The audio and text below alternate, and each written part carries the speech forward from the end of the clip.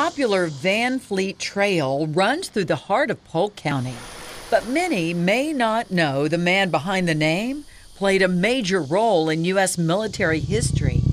On D-Day, he was the commander of the 8th Infantry Regiment that spearheaded the invasion force on Utah Beach. Polk County's own James Van Fleet and his troops spent months training in England for an invasion to save the world. He picked a spot on the beach that had not been very heavily defended by the Germans ahead of time. Van Fleet's grandson, Joseph McChristian Jr., reads the personal notes the general left behind on that fateful day, June 6, 1944. The section called The Landing in retrospect, the ease with which the assault on Utah Beach was carried off was surprising even to the attackers. Commander Van Fleet landed well west of the bloody battle on Omaha Beach.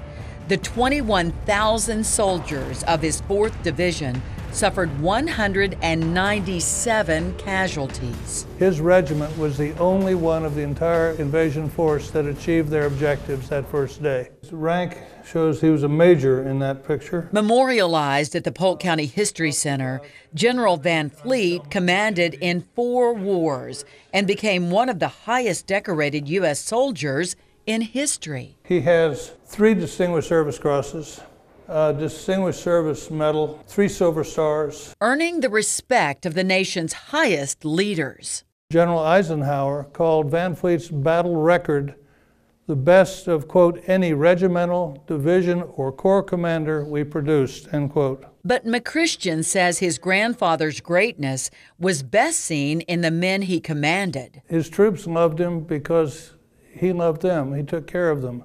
When he worked with his troops, he treated them as members of the team, even members of the family. Polk County's favorite son even graced the cover of Time magazine twice for his distinguished service.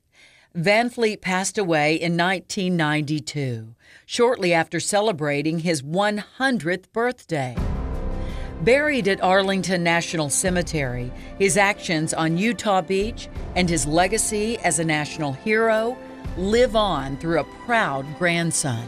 I'm grateful on behalf of all of us that that generation did what they did to help defend our freedoms and democracy and the things we can enjoy today thanks to them.